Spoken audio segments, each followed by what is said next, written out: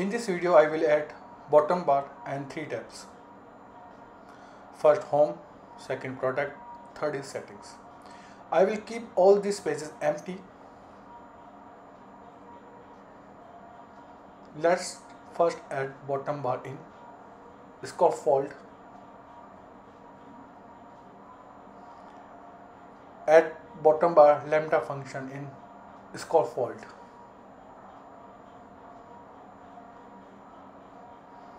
In Scaffold there is a property bottom bar. In that we will add the navigation bar. Before we add, we will first create the list item for bottom bar. Create 3 items for bottom bars.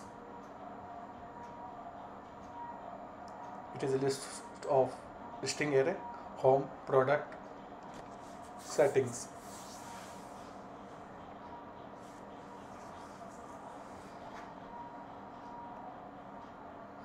Create navigation bar.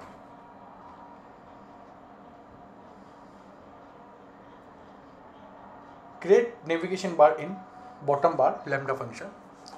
In navigation bar content block, we will add the navigation bar item. We have to keep the limit, the number of item here.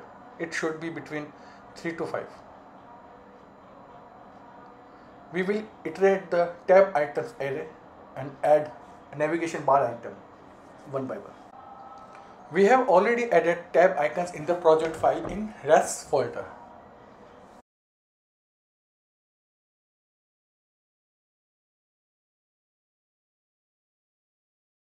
You can see that home, settings and product items. Iterate the tab items. For iterate we will use the for each index method. It gives index and item one by one.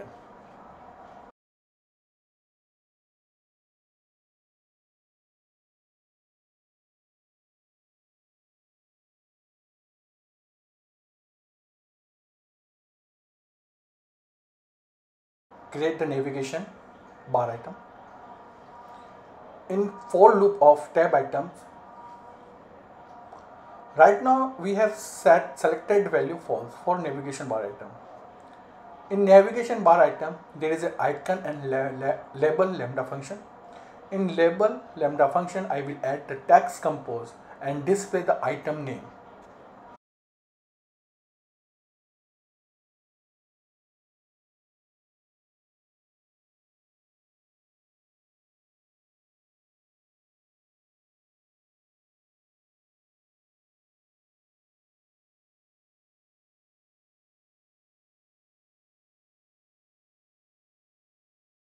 In icon lambda function, set icon for navigation bar item.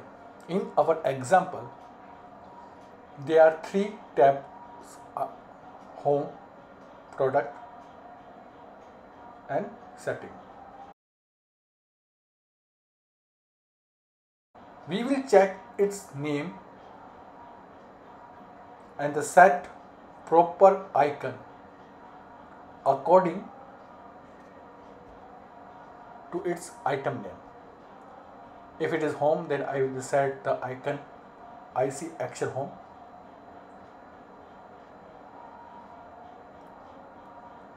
If it is product, then we will change the icon name IC action product.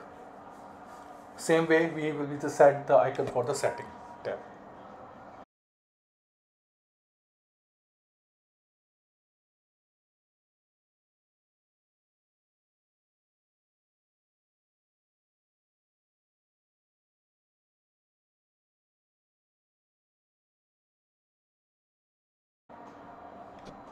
Run the app.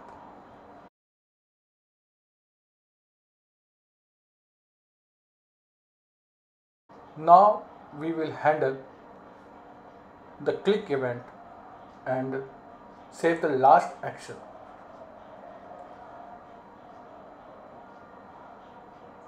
We will save the index value of tab when user click on navigation bar item.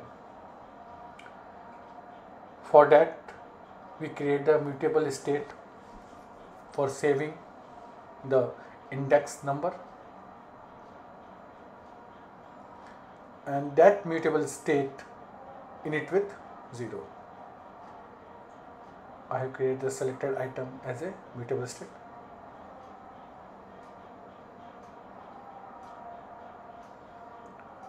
And the click event of the navigation bar item, we will update its value of the selected item.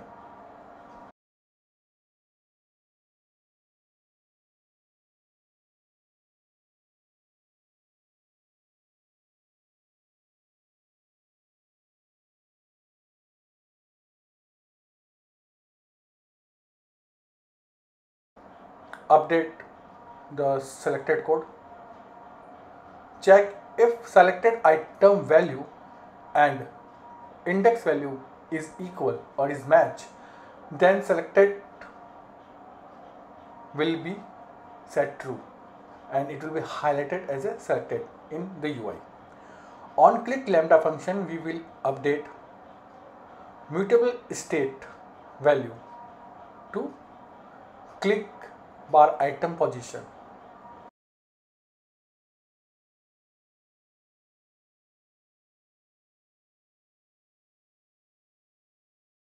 Now update the selected item value by the index value.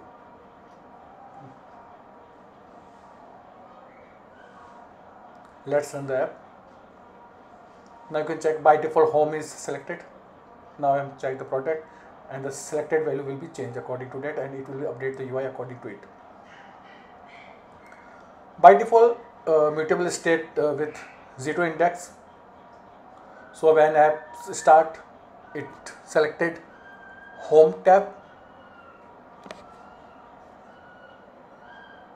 and when click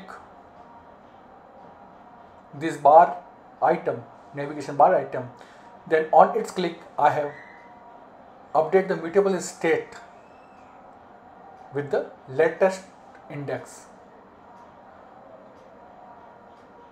and this mutable state refresh the UI for the bottom bar.